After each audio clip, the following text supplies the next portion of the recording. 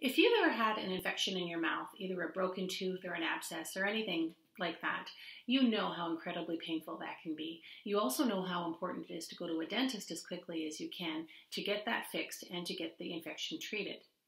You want to get rid of the pain, you want to be able to eat and drink properly. But there's another reason. A dental infection, like any kind of infection, can cause a serious complication called sepsis. Sepsis is your body's overwhelming and toxic reaction to an infection.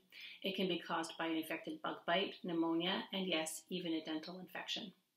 Hi, I'm Marika. I work with Sepsis Alliance to help spread sepsis education and sepsis awareness among the general public and healthcare professionals. So for a few minutes, I'm going to speak to you about dental care and why it's important that you get all dental infections taken care of as quickly as possible. If you suspect you have a dental infection, as I said, you need to see the dentist as quickly as possible. If you can't get an immediate appointment though, ask your dental office what you can do to help yourself while you're waiting. Dental infections can also occur after you've had dental treatment, even just a cleaning and a scaling. Many of us, when we have our teeth cleaned, might bleed a little bit, and every time there's an opening anywhere in your body, in your gums, your skin, you can introduce bacteria which can cause an infection.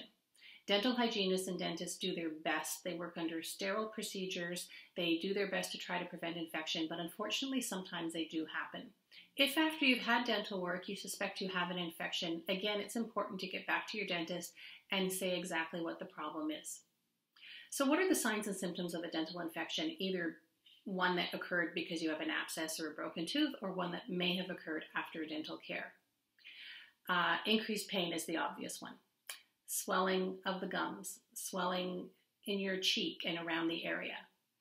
Increased pain, fever, increased sensitivity. You may even start getting swelling in your glands if the infection has progressed. So watch for those signs and symptoms, and again, contact your dentist if you think you have an infection. Now, because any kind of infection, including dental infections, can lead to sepsis, it's important to also watch for signs and symptoms of sepsis. And what are they? Sepsis Alliance came up with a memory aid called TIME. It's about time. So T is for temperature. Is your temperature higher than normal or lower than normal? Usually it's higher if you have an infection, but for some people it is lower. I is for infection. Obviously, you have a problem in your mouth. M is for a change in mental status. Are you sleepier than usual? Are you lethargic? Are you becoming confused? Do you just want to go to bed and not get back up again until you've slept this off? Is there any changes in your behavior? That's the M for mental. And E is for extreme. People who have survived severe sepsis and septic shock often say that they had the most extreme pain they ever had in their lives, the most extreme discomfort they ever had in their lives. They were short of breath. They just feel generally awful.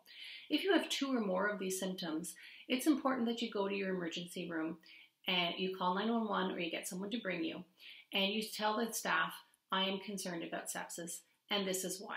Explain that you had a dental infection and these are your symptoms.